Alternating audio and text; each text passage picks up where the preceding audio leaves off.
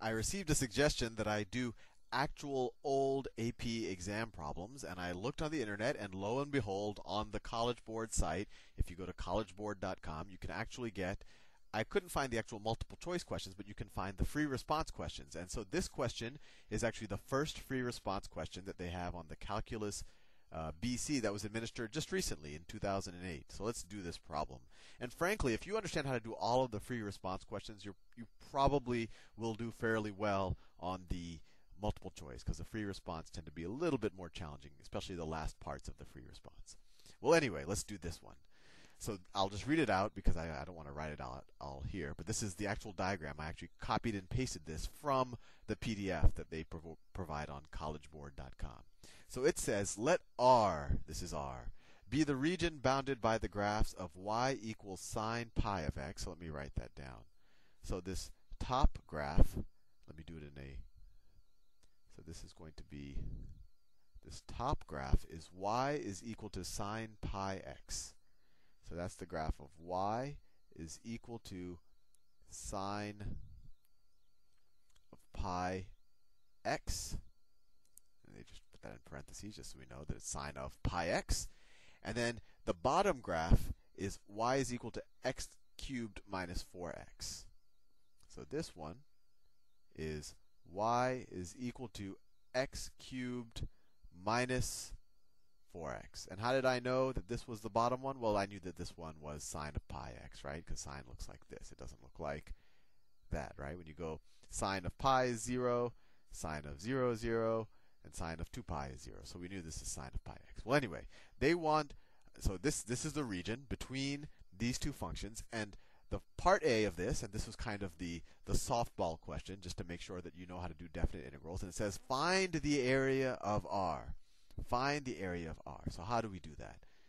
You can think you know that we're going to have to do a little definite integration. So let's do that. So we're going to take the definite integral. So let's just say the area. The area is equal to, I don't know if that's, I hope this, I'm writing thick enough for you. The area is going to be equal to the definite integral from, so what are the x values? We're going to be going from x is equal to 0 to x is equal to 2. So from 0 to 2. And what's this, at any given point value of x, what is kind of going to be the, when we're taking the area, we're taking a bunch of rectangles that are of dx width, right? So if that's not dark enough, I don't think you can see that. So if that's one of my rectangles, whoops. So let's say that's one of my rectangles right here that I'm going to be summing up. Its width is dx. What's its height? Its height is going to be this top function minus this bottom function, right?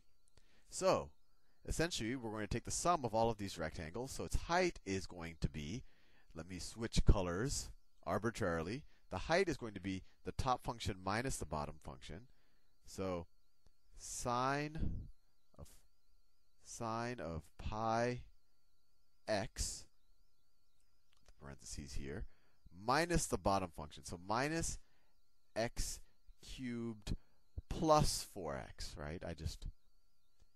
Since I'm subtracting, I switched both of these signs. And all of that times the width of each of these little rectangles, which is infinitely small, dx. And we're going to sum them all up from x is equal to 0 to x is equal to 2. This should be fairly straightforward for you. So how do we evaluate this? Well, we essentially take the antiderivative of this and then evaluate that at 2 and then evaluate it at 0. What's the antiderivative of sine of pi x? Well, what function's derivative is sine of x? Cosine of x, let's see, if I were to take the derivative of cosine, let's say I took the derivative of cosine pi x. This should be reasonably familiar to you. Cosine of pi x, if I were to take the derivative of it, what do I get? That equals pi, you take the derivative of the inside, right, by the chain rule. So it's pi times the derivative of the whole thing. The derivative of cosine of x is minus sine of x, so the derivative of this is going to be times minus sine of pi x. Or you could say that equals minus pi sine of pi x. So the derivative of cosine of pi x is almost this. It just has that minus pi there, right? So let's see if we can rewrite this so it looks just like the derivative of cosine pi x. And I'll switch to magenta. Let's see. I want to make sure I have enough space to do this entire problem. So sine. So let's write a minus 1 over pi times a minus pi. Right? All I did, I mean, this when you evaluate this equals 1, so I can do this, times sine of pi x, and then that's minus x to the third plus 4x, and then all of that times the width dx. Well, now we have it. We know that the antiderivative of this is cosine pi x, right? And this is just a constant term. So what's the antiderivative of this whole thing? And I'll arbitrarily switch colors again. The antiderivative of this is cosine pi x, right? So we have minus 1 over pi cosine pi x. Remember, I could just carry this over. This is just a constant term. This antiderivative is this right here. And then these are a little bit more straightforward. So minus the antiderivative of x to the third is x to the fourth over 4. X to the fourth over 4 plus the antiderivative of this is 4x squared over 2, or that's, you could just view that as 2x squared. And then we're going to evaluate that at 2 and at 0. And let's do that. So this is equal to cosine of 2 pi, and we'll have a minus sign out here. So minus cosine of 2 pi over pi minus, what's 2 to the fourth power?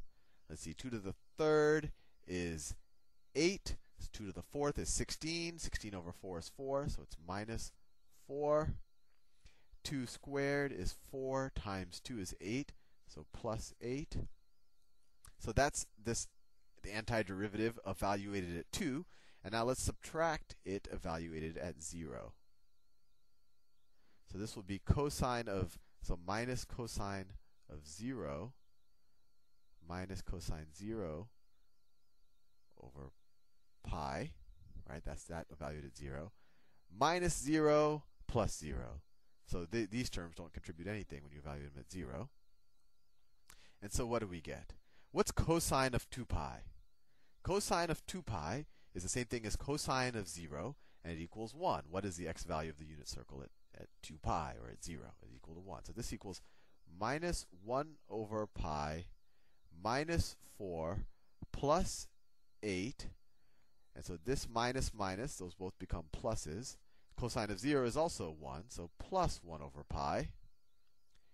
And so this minus 1 over pi and this plus 1 over pi will cancel out. And all we're left with is minus 4 plus 8, and that is equal to 4.